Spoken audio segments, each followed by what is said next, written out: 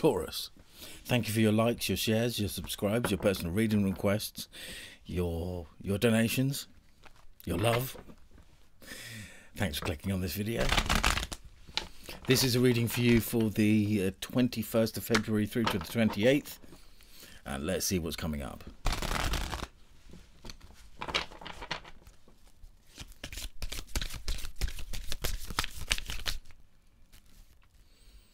Okay, I'm going to take those four. I'm going to take that one.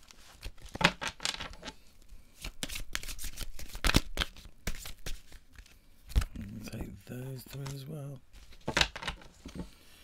Wow, let's see what we got.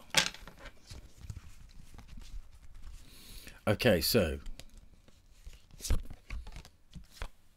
Two of Cups, a union of two people who come from different places. Maybe have different belief systems, different cultures. The Sun. Best card in the deck. You might need to take a leap of faith for this coupling. The Emperor.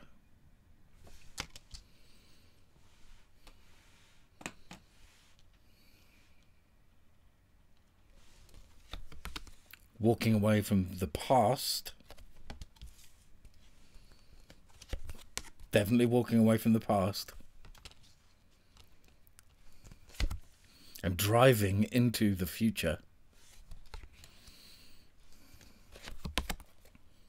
As the doors to the past close, the doors to the future open.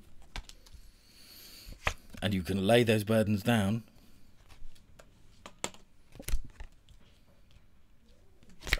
And you can use any of the gifts, skills or abilities that you have gained, that you have learned, that you have come to be accustomed to in the future.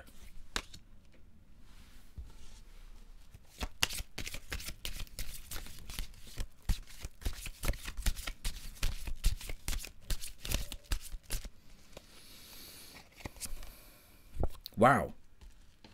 So we've got the Sun and we've got the Strength card.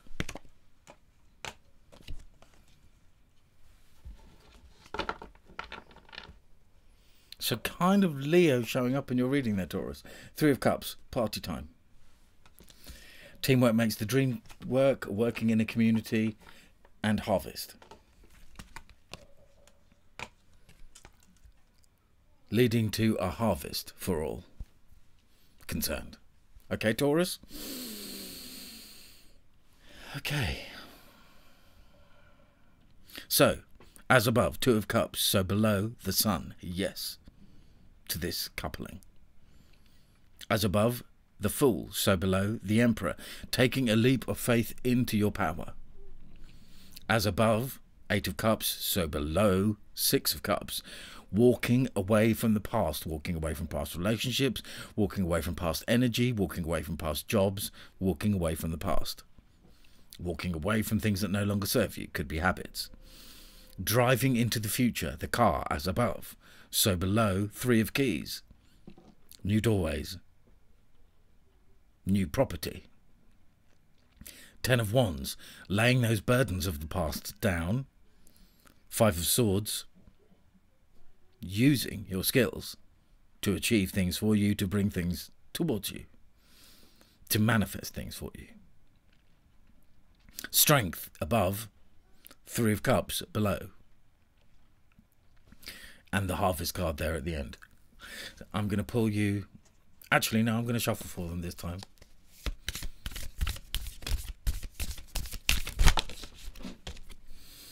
Nine of Pentacles.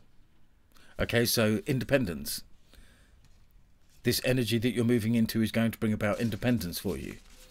The ability to have plenty of wealth for yourself and to share with others. Maybe invest in other people's projects.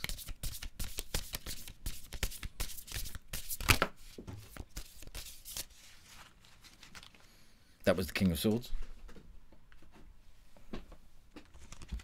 And making a logical decision on this. Yes, going with the heart, the spirit, the feelings that we get. But swords, logic, Making a logical decision on this King of Swords.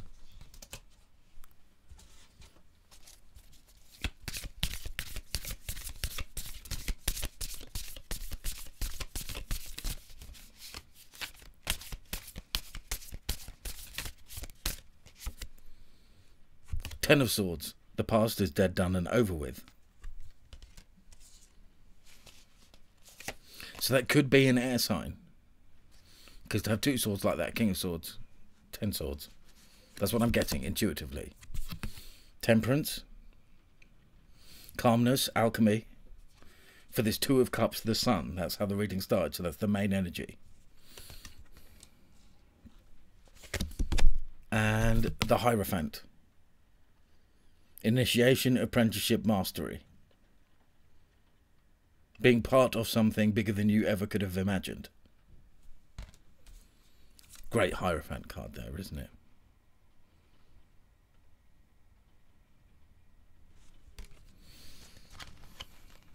Okay, I'm going to pull one more of these. Because we've got 5. Let's make it 6.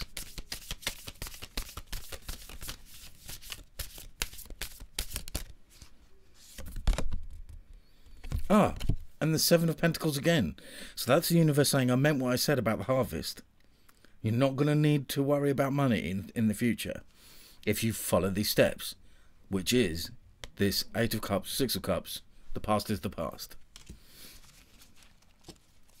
Oh, okay. Thank you, Taurus. Thanks for being here. Lots of love. Take care. Bye.